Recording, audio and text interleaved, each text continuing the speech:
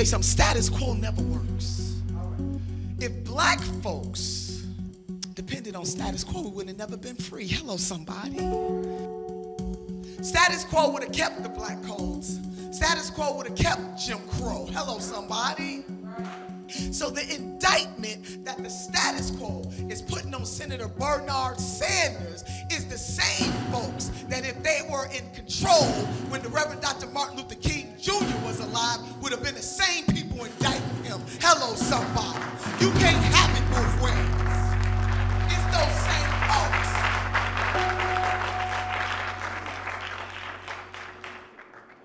So how do you feel going to South Carolina? I mean, do you feel I feel really good. Yeah.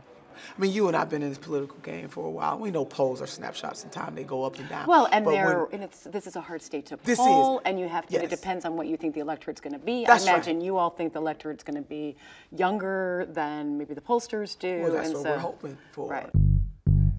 What I also think is that younger generations are talking to their mothers and their fathers and their grandparents. I think that was a factor in Nevada. It was. Yeah. And as you can see with the data, it does show that some older African Americans, older and, depends on how you describe old, but a lot of the Gen Xers were very... I don't think Gen X is old. I don't either. I didn't think so. Because we Senator. Gen X, so we don't think Gen X.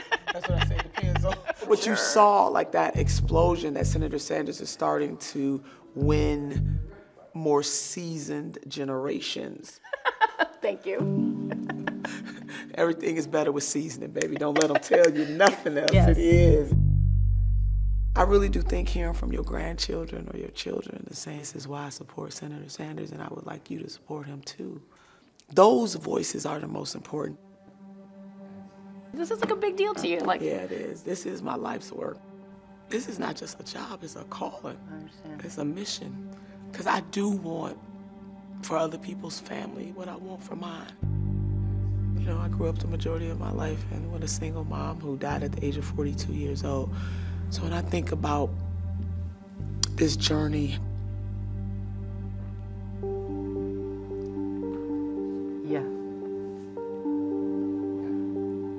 this environment created the need for a champion like Senator Sanders. No matter what happens in this election cycle, Senator Sanders is going to go down in history for being transformational.